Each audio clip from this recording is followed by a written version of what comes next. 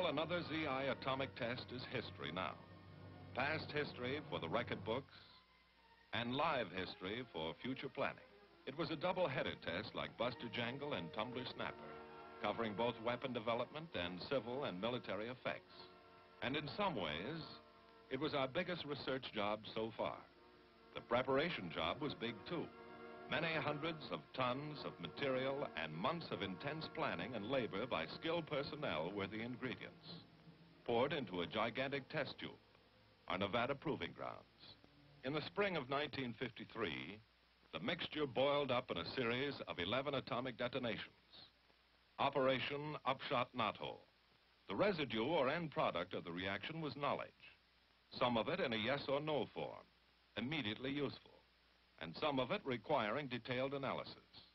The funnel into our Nevada test tube was the same old road up from Las Vegas.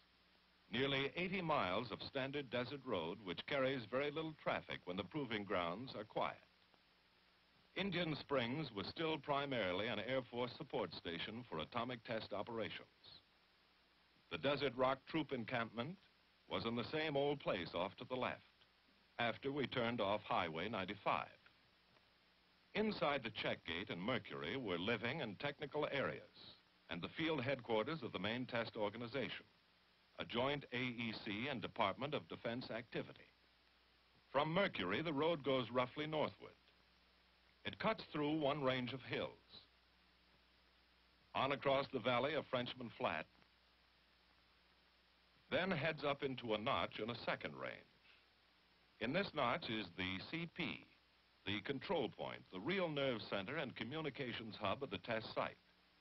This was the test manager's forward headquarters for the series, and primarily the center of operations for the weapons development program, Upshot. Looking out from the control point, an observer can see both of the major blast areas. Frenchman Flat, a dry lake bed, is still visible back in the valley we just crossed, though the actual ground zero point can't be seen. Yucca Flat lies on northward, in the next valley beyond the control point.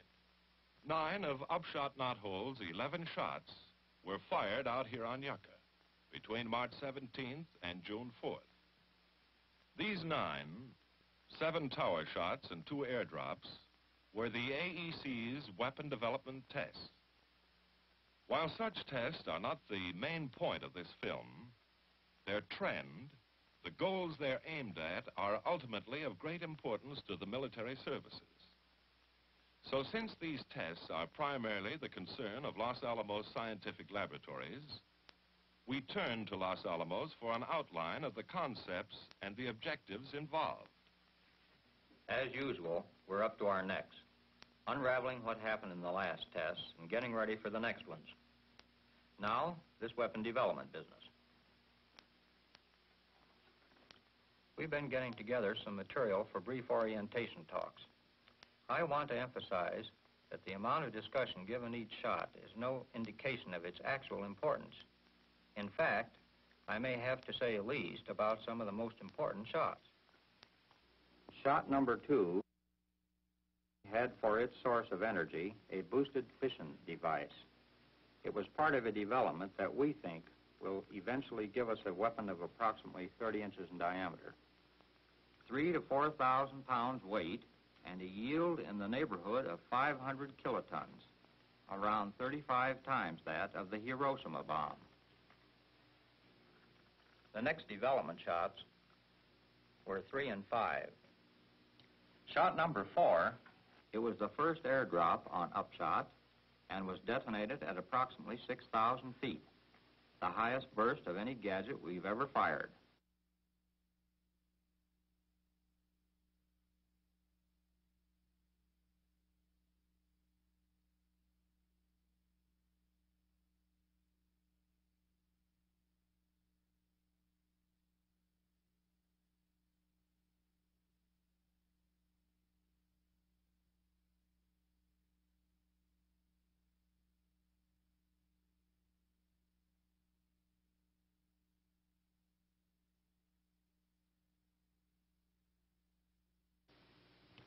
So, once over lightly at least, that winds up the story of Operation Upshot-Knothole's weapon development program. But outside of any discussion, outside of the laboratories, out on the Nevada proving ground itself, there was a great deal more to consider than the basic ideas back of the upshot firings. There was the same old job, complex and vitally necessary, of diagnosing the actual performance of gadgets being tested. Gadgets designed by Los Alamos and by Project Whitney of the University of California Radiation Laboratory. It's an old story, in a sense, to those of us in the services who have watched and assisted the preparation of previous tests. But that doesn't alter its prime value. To get the inside dope on the behavior of any experimental fission device, the scientists always want at least the answer to one classical three-headed question. What was the alpha rate, the transit time, and the yield? And yield alone is computed and cross-checked in many ways. Probably most accurately by radiochemical analysis of cloud material collected by the sampling planes, and by ultra-high-speed photography of fireball growth. Another Nevada activity of the AEC was its civil effects program of tests originated by various non-military federal agencies.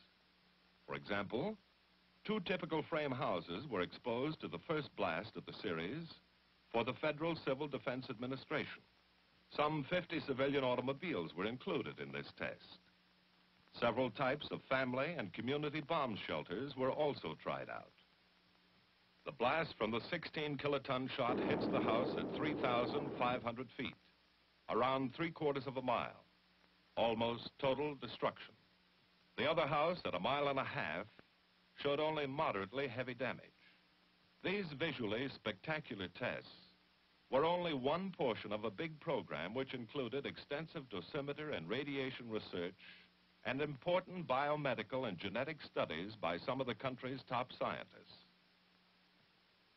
The second major phase of the 1953 series, military effects tests, was, from the service point of view, the main feature of the show. All early planning and coordination of these tests was handled by the Directorate of Weapons Effects Tests, set up for this purpose by Field Command, Armed Forces Special Weapons Project. In the operational phase, personnel of this directorate were integrated into the main test organization. There, they continued to be responsible for all military tests and for the important military support given to the AEC's programs.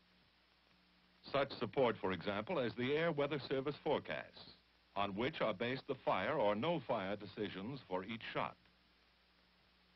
The bulk of the huge Knothole program was carried out on Frenchman Flat, though some military tests were run on the weapon development shots up on Yucca. Number 9 on 8 May was the first Knothole shot, an airdrop of a 26-kiloton weapon. All military tests on Frenchman Flat were originally built around this shot. The relatively high burst height, 2,400 feet, was a compromise to fit many tests, rather than to inflict maximum central damage. Shot 10, 25 May, proof-tested another delivery system, the Army's 280-millimeter gun. When this shot was added to the program, some additional effects tests were scheduled to observe results of the low burst height, approximately 520 feet above ground.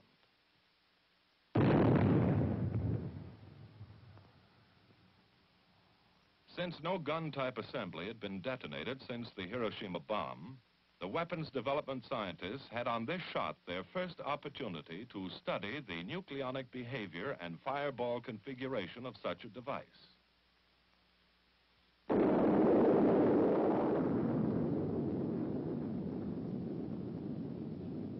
Yield 15 kilotons.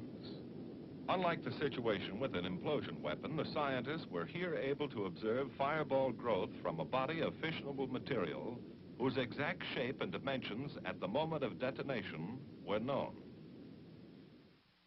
As scheduled, the military effects tests total well over 70 distinct projects under 9 major program headings. Headings which might in a sense be considered as signposts guiding us along our road. The road full of questions that we followed through Knothole, one of the biggest military test programs in our records. To begin with, we wanted more and clearer data on blast and precursor phenomena, and on the Mach stem, and the triple points path. We wanted enough data to predict what these factors, plus thermal and nuclear radiation, will do, of military significance, to any living being or object they can reach. These were the objectives of our road. We haven't the time to stop for a look at every signpost along the way. We'll just have to hit some of the high spots and new spots. A project, for instance, that didn't use a new technique, but that hadn't been covered in previous report films, had for its aim to measure free field blast pressures in regions of concern to delivery aircraft, and to determine the triple point height in at least one location. 2 B-29s did the muscle work on the job. Just before shot 9, they dropped 14 canisters in the target area, timed to be hanging on their parachutes at burst time and a long line some 5,000 feet high and spaced out to nearly 7 miles from the burst point. Each canister telemetered its altitude and surrounding air pressure to a ground station tape recorder. The tape also marked time of burst and time of shock arrival at the canister.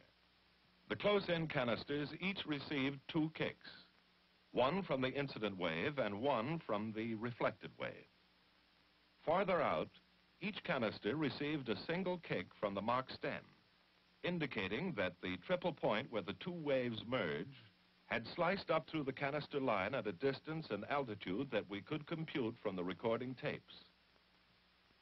In the nuclear radiation program, particular interest centered on Shot 10's neutron flux measurements, the first ever made on the detonation of a gun-type assembly.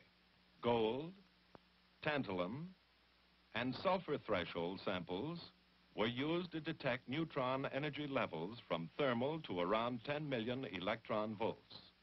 The total flux per kiloton was the highest ever observed, running 10 to 30 times as high as the implosion shots 8 and 9, and extending the median lethal radiation range some 600 feet. One novel feature of Upshot-Knothole was the first use of drone aircraft on a continental atomic test. Navy AD-2s were instrumented for blast and thermal radiation response and were flown at near critical distances from several bursts. Results indicated that comparatively moderate thermal inputs may seriously reduce the blast resistance of some aircraft components. Standard blue aircraft paint proved clearly inferior to white or unpainted metal surfaces for protection against destructive thermal effects.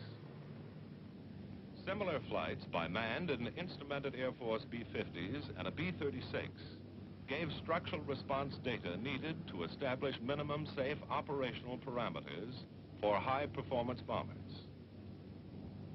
Other bombers from the Strategic Air Command flew in with the drop plane, testing techniques for obtaining yield, height of burst, and ground zero location, the 3 essential parameters of IBDA, indirect bomb damage assessment.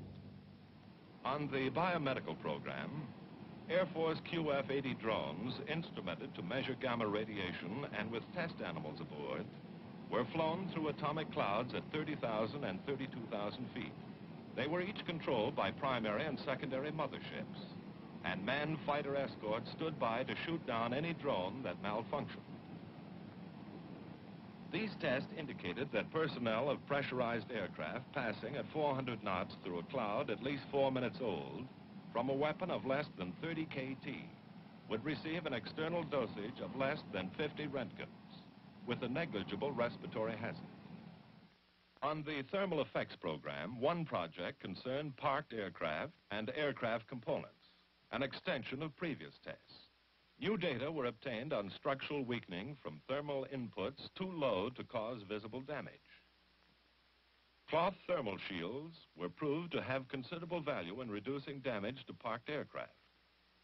Some aircraft fabrics were destroyed at levels as low as 2 calories per square centimeter, while magnesium sheet and foil-covered panels were undamaged by 20 calories. It was also found that strong tie-downs may protect aircraft parked nose-on to the blast from much of the damage that will occur if the plane is unmoored and free to lift and roll. But for side-on or tail-on orientations, the tie-downs may actually increase damage.